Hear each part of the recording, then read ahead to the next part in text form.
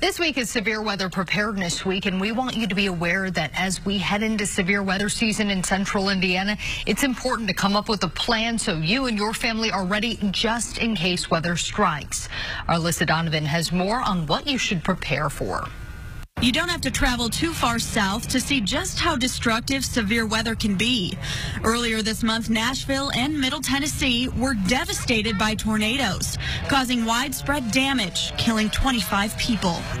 Scenes like this are the reason emergency management officials want you to be prepared this season. And that's always the best step that we can take. Major Brian Mahone oversees the Emergency Operations Center when severe weather strikes.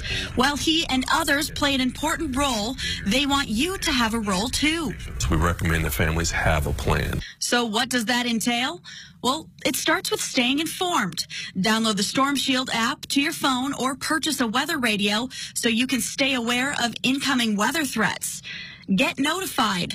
Many counties allow residents to sign up for emergency alert notifications to receive a text or email when weather alerts are issued. And create a plan. Discuss with your family where to go inside the home when severe weather strikes and come up with a meeting place outside of the home. While you prepare your family, emergency responders are preparing too. We actually practice and drill and have tabletop exercises for just these type of events so that everybody knows what to do, knows how to log in, and knows how we're supposed to communicate with each other.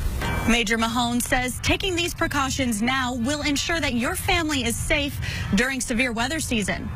I'm Alyssa Donovan, RTV6.